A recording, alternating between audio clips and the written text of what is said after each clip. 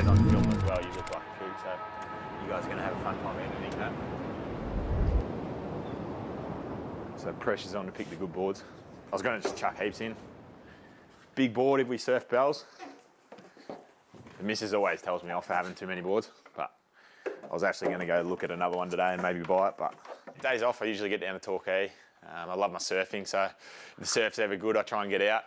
This is a bit of a man cave, got a few boards, stuff like that. I like my kite surfing, my spearfishing as well, so I kind of got all the conditions covered, so I can usually find something to do on the day off. I'll have to find the little GoPro thing, it's in here somewhere. Oh, I surf kind of whenever it's good. It's not often that good. But then, I don't know, sometimes you're like sore as and it's crowded and there's not many waves, so I kind of just sit on the couch those days. But yeah, we do have good runs where I'd surf every day, a couple times. Oh, there it is. Off season's kind of when I really get my surfing done. Usually going to trip overseas to Indonesia or something where it's nice and warm. And then, yeah, come back here and don't surf too much because it's too crowded and it's cold. I started surfing, I don't know, when I was young. My dad actually grew up on the beach in New South Wales. And every Christmas we used to drive up there and spend the whole school holidays just at my grandparents' beach house.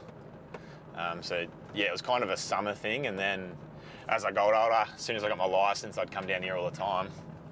One of my good mates, Tom Boyd, has a house down in Anglesey, so I used to just stay at his house. I was looking in the city actually to buy a house, and then I just kept getting frustrated because there was too much competition. And then I saw a block of land down here and had been on the market for a year or two. So I bought down here just thinking after footy I'd be happy to live down here type thing. So I wasn't too concerned about if it went up or down. And that was kind of before COVID, and then COVID hit and everything just went crazy. So kind of got lucky when I bought down here and have built the houses. They finished end of 2020. So I've done my Cert 3 and 4 in carpentry, so I was actually doing a fair bit of the work with a few mates on them. Getting down the coast, it definitely feels like a holiday every time. I know footy's just not as big down here, or people are more concerned about what's the surf doing rather than how you went on the weekend. So yeah, coming down here, definitely a mental refresher every time. You can't be on your phone out in the water. I always find that pretty helpful. You can't be checking Instagram or your form or what the media are saying or anything like that. So you do get a good break down here. Oh, I used to have a few surfing buddies. Dan Butler was the main one. He's now at the Saints. And then Hugo Ralph Smith fancied himself as a bit of a surfer, but I can't convince him to ever come out.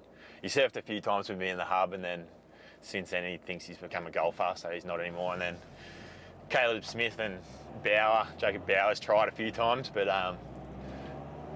yeah, they're not that good, so I don't invite them down if the surf's looking good.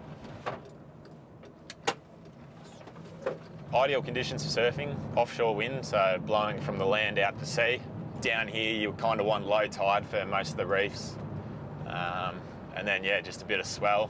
We got all our swell from the Indian Ocean, so you can kind of tell a week or two out if it's going to be any good. Unfortunately, so can everyone else, so if it's ever any good, there's usually a fair few people out here. And it's cold. So, Winky Pop, it's probably where we're going to go out, depending how slow it is. Bells Beach. We'll just go out there. Stuff it. There's better waves out there. So if I get cold, I'm going to blame it on you guys because I brought my short sleeve one. I used to be able to bring my dog down to surf, but now he tries to swim out with me. Like I used to just leave him on the beach, but he's got too... closer. He's got too ambitious, and now he bloody tries to swim out for me. So I'm just going to go my stock standard board. I'm on that to surf all the time. I'm not a massive fan of very neat black strokes. Some people will look at this and absolutely hate it, but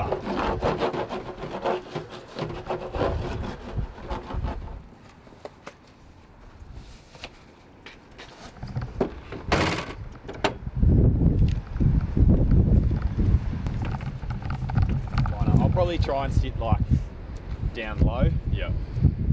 Like I'll be kind of where that guy's taking off around there. Yeah. Hopefully no sharks. Make sure you come back. Yeah.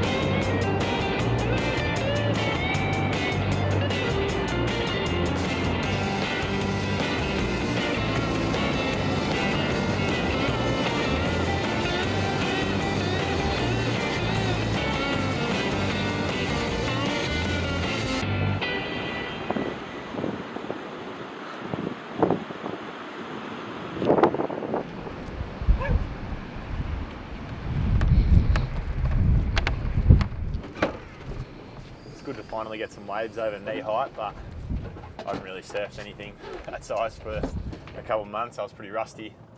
Haven't surfed that board for a while as well, so kind of felt a bit of a kook. Probably always on film as well, you look like a kook, so you guys are going to have a fun time editing that. Day off, you're a little bit sore always after pre-season. A couple big training sessions, so a bit sore out there, but a bit of cold water and movement always helps. So just going to go grab some lunch and then maybe have another look and go out again and then head back up to the city tonight and have another big training session tomorrow. A month to go until kind of practice matches start. It's going to be interesting. It's always hard to see how you're going because you're just playing yourselves. You know the structures, you know what people's strengths and everything's are. So it's always hard to gauge, but the energy's high.